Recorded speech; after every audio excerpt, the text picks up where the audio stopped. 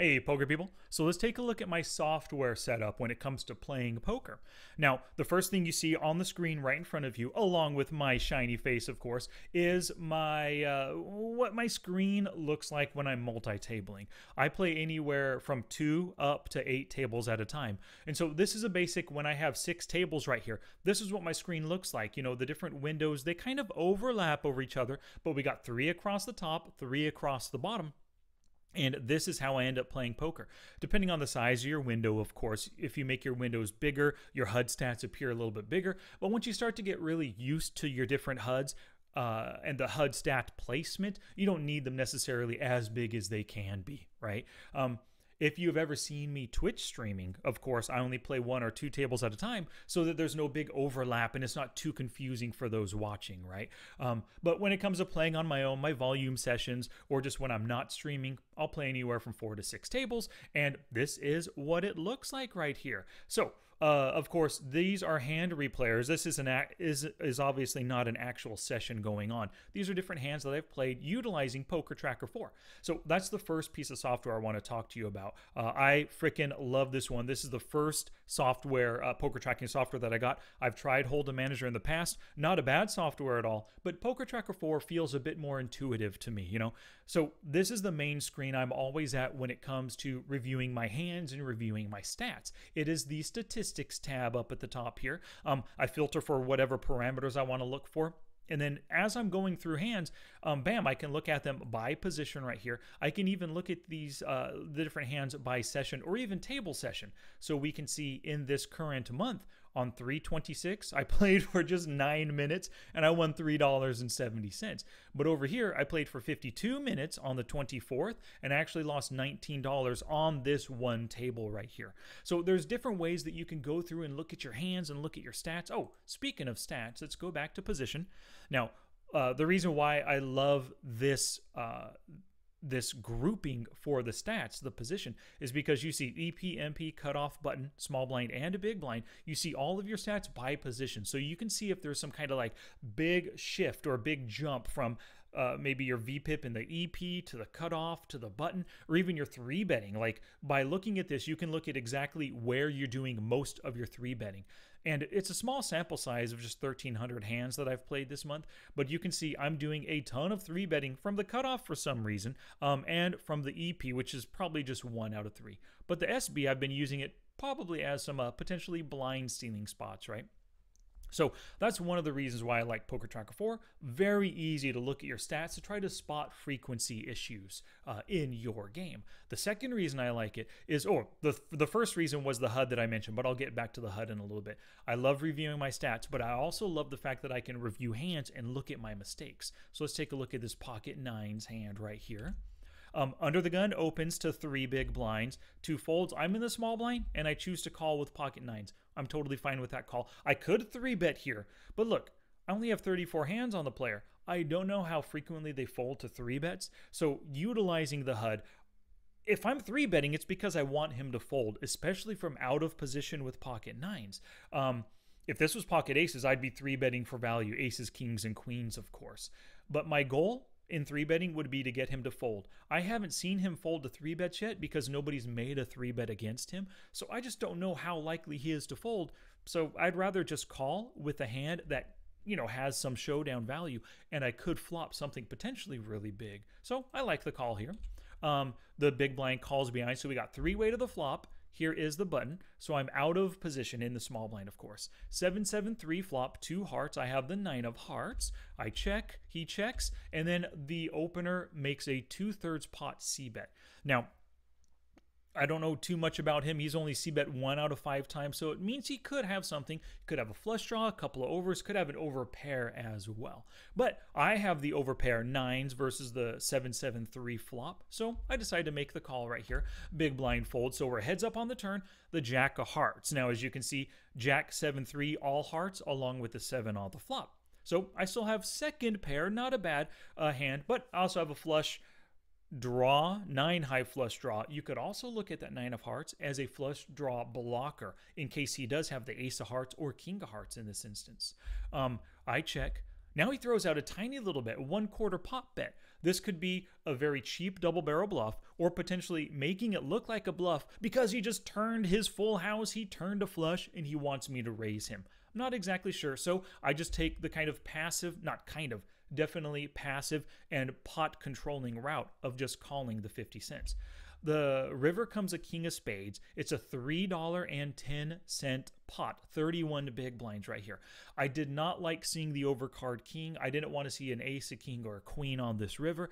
The king comes, and he could have easily barreled with ace king, with the king of hearts, the ace of hearts. King queen could have barreled the flop and turn for the smaller sizing on the turn. So I decided to check, of course, with my third pair, missed flush, and he bets $3, one big blind shy of a pot-sized bet. So of course, what do? I put him on ace king or king queen right here. There's no way I can shove to get him to fold when he's committing a pot-sized bet on the river. So of course I fold, and I'm totally good with that fold right there.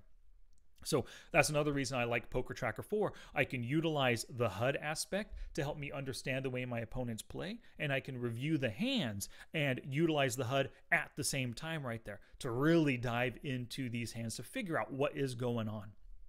So that's that's PokerTracker 4. There are so many other ways to use this. I don't want to show you everything right now. Those are just my favorite aspects to it. Now, when it comes to that first thing I mentioned, that HUD, right? If you go to Edit HUD Profiles, PokerTracker 4 comes with a lot of default HUDs inspired by Harrington, Legacy, Omaha HUD, tons of different things, right? For tournaments and for cash games. But as you can see here, I've created so many different HUDs myself over time. So you can select any HUD. Let's just look at the PokerTracker 4 default HUD. Now here it is on the left. You can see they have VPIT, PFR, 3-bet, and C-bet, all standard. Every HUD needs those for sure.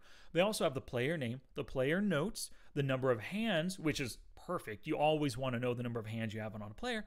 They also have the number of big blinds. Now, the number of big blinds is great for tournaments, especially when the antes are going up. Not antes, I'm sorry. Well, blinds and antes. As they increase, stack sizes get smaller in terms of big blinds. But for cash games, you don't need to know the number of big blinds somebody has. You can just do the math in your head real quick, right? But fold to c-bet is one of those stats within the default HUD here. Now, if we take a look at my smart HUD, my smart HUD actually has 17 different aspects to it. We've got the number of hands, the player note, the name as well, but VPIT, PFR, fold to steal, big blind fold to small blind steal. I also have some post-flop stats, c-bet flop, c-bet turn, and then bet river, and then fold to flop c-bet, fold to turn c-bet, and then fold to river bet. Those are all the post-flop ones. And you can see how they're grouped. Everything is kind of related to each other with those same color backgrounds in the smart HUD there.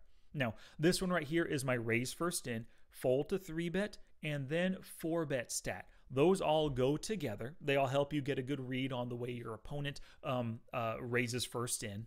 Now, down below it is the call 2-bet stat, as well as their 3-bet. Now, those are related when they're facing a bet. How do they often act? Those two stats tell me their facing action frequencies there. All right, so that's the HUDs. Now let me talk to you about my second favorite program available for your PC. It's FlopZilla.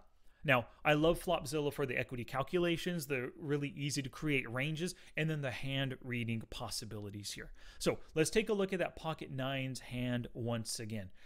So this player was a 34-24 player. So he was in the hijack. Let's give him a 24% open raising range.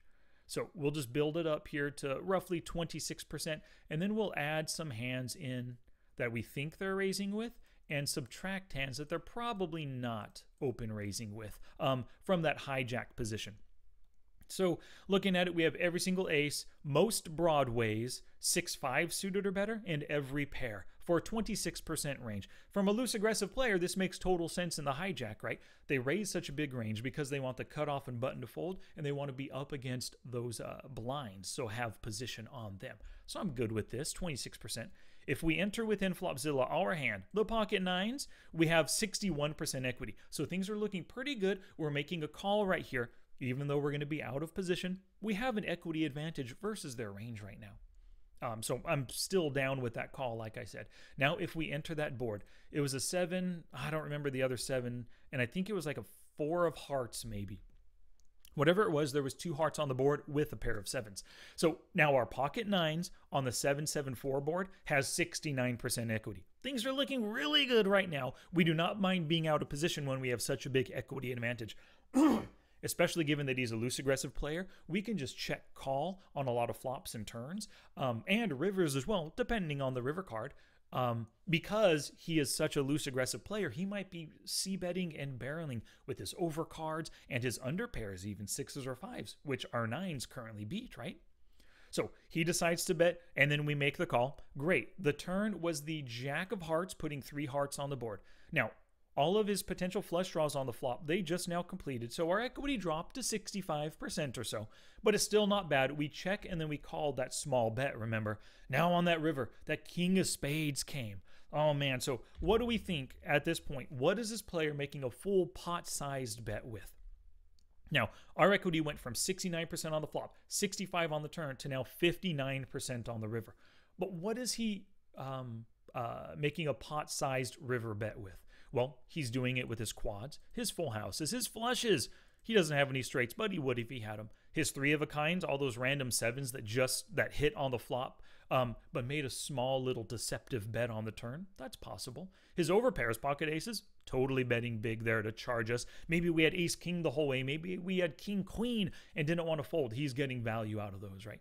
2 pair hands? Sure, why not? King jack? Well, king jack beats, if I have a 2 pair hand of king queen, king jack is a better 2 pair than my king 7 with the queen kicker. Top pair, possibly not betting that much, but he could be super excited. I just hit my top pair, top kicker with ace king. Let's put those in as well.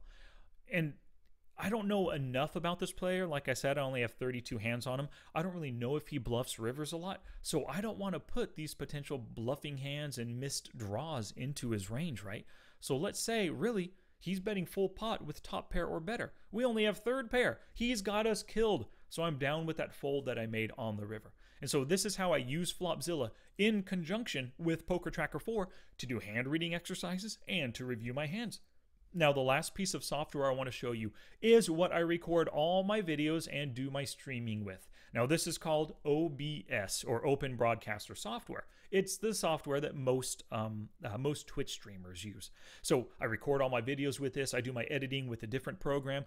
And this is also the program that I use to record game tape with. Now, I've talked about game tape 100 times. I love game tape for the fact that it makes you think through your hands. You're forced to speak through your decisions, to verbalize why you're making your actions. I love game tape. Even if you never put it up on YouTube for other people to watch, you never share the videos, as long as you're making it for yourself and you're utilizing it to push yourself to speak through your decisions, it's a game-changing play strategy and study strategy as well. You can watch those videos after the fact. But let me show you something here. So when you first download OBS, all of your different scenes there's not going to be any scenes there, right? Let me show you how to set up a brand new scene so that you're recording your screen wherever your poker play is taking place. Let me first move this one off. Alrighty, so in the background, whoops, let's move this too. You can see we have our 6 tables going on of poker that we're playing. Now, what you're going to do first is under scenes, hit the plus button, and add a new scene. I'm going to call it test, but you can call it game tape or whatever you want to do. Okay. Now, as you can see, the screen is blank because I have not set up any sources. Sources are the parts of your screen or peripheral items that the software is recording. So the first source we'll open up is the display capture. Now, you choose the display, so create a new. We're just going to call it display capture 5. Okay. Now, when you go here, you have display 1, which is my laptop camera, or display 2, which is the screen that we're on right now that you can see. Hit OK, and bam, that's there. Once I move this out of the way, you can see up top here are the first 3 tables of my 6-table session. Now, the other thing you want to do is the mic recording. Now, mine is already automatically set up, but you want to make sure that whatever microphone that you use, that it is recording your voice, because that's critical for game tape. You want to watch it back and listen to yourself speak through your decisions so you can find any mistakes in logic or gaps in logic. Now, if we hit the properties button or the settings button right here, select properties. Now from this, you can choose your different microphones available. Mine is the ATR 2500 USB microphone. The Realtek comes directly from my laptop microphone, and the webcam, the HD Pro Webcam C920, it has its own microphone. I don't use any of those. The best quality is ATR. But if you have, you know, maybe earphones with some kind of microphone attached to it, you would select that. Right, so bam, hit OK. Now we're definitely recording our audio. You can see the little green bar going up and down right here right now. So we've got that going. Now the last thing, if you want to add a camera, let's go ahead and do that. Let's do existing, where'd it go? Video capture device, existing Logitech camera. Hey, there it is. So we see me nice and big. Let's minimize this puppy. Back into the corner again. Great, so we see me again. Let's bring this over. Now we've got our game tape recording. If you want to do like, you know, YouTube videos and stuff, that's how you would do it. Put your camera in the middle or in the bottom if you want people to see you as you play. So basically that's it. That's how you set up OBS for some quick recording. And then of course, let me bring this back over. You just hit that start recording to start recording your game tape. And this is one thing I highly recommend if you want to improve your game tape. Alrighty, thank you so much for watching this little software demonstration, all the major software that I use when it comes to studying poker and playing poker. Peace.